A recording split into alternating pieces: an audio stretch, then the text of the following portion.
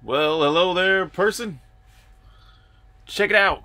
Working on the game Wraithbinder, and there's now a main menu. This is actually pretty exciting. So I can save and quit.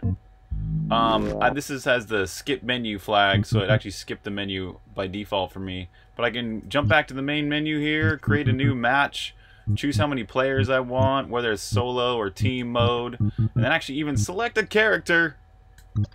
Or create a new character. Got this all kind of mocked up, right? Let's check this out from the beginning.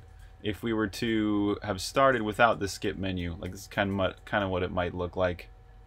It actually creates a void world. So I've got the ship world, the battle world, and then this void world. So this void world is basically just meant to show almost nothing, with maybe just even a blank character, so that when you go in here, you can actually select a character. And it will change up what character you see on the screen, and you can like when you go and create a character, you'll be able to choose like your initial weapon, whether you want a sword or an axe, maybe something like that, and it'll change the look of your character. So if let's go jump into a match here, and let's go to the it loaded the wrong character there, but bugs. So there, it's kind of covered up, but you see that there's the player all big like. What, can we get into some other kind of menu so you can see that clearer? Huh. I don't really have it right now, but you see underneath the level, kills, deaths, assists, we've got a big version of the player, animated even, and that's actually animated with some simple voxels as sprites type of thing. So we've got this voxel right here.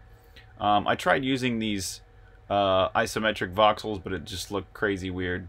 It didn't really work at all, because the whole game is meant to be from this orthographic perspective. So these orthographic voxels work really well and look pretty good. So, but this is just kind of a mock-up, right? Using these 2D sprites, I can actually create it kind of mocks it up so I can see what it looks like. So I'm actually happy with it. I'm actually really excited about the fact that eventually we'll be able to see characters really big, like not just small on the screen like they are right now, but big and zoomed in. You'll be able to see the voxels looking really good, because eventually I won't use the 2D voxel sprite technique. I'll actually create 3D voxels and it'll look really neat. I've even got a 404 not found error if you try and play online mode, which there is no online mode yet, but it's really fun to be focusing on the local version of this game. I've made multiplayer real-time online games before, and it's a heck of a lot of work when you start getting into that multiplayer online phase. There's so many bugs that happen because of this or that. Yeah, so I'm saving that for last. And what's really great is I can really maximize the game's fun before I go and do all that technical coding stuff it's gonna require a lot of technical work to get that multiplayer online working. So the local multiplayer is a really fast and fun way to play it, and what's great is I've been able to play it with friends before, local, and also my family members, like especially my nephews and nieces. It's so great because I'm a 40-year-old adult at this point, and people that are my age don't play games as much as they used to, right? Kids play games a lot more than people my age. So it's really neat to have a game that is fun enough for kids to play. And so playing with kids really taught me a lot about this game and what needs to happen next. You know what I mean? What needs to happen to make it fun even for them to play. And one of those things I noticed was that it really helps to have outlines on the screen. So I played it a lot with my nieces and nephews, and the outlines weren't there before. This is before all that. I frequently had to tell them, you know, they would ask me, hey, what's this? What's this? What's this? Is this thing on my team? Is this thing on my team? Is that person on my team? Who's that?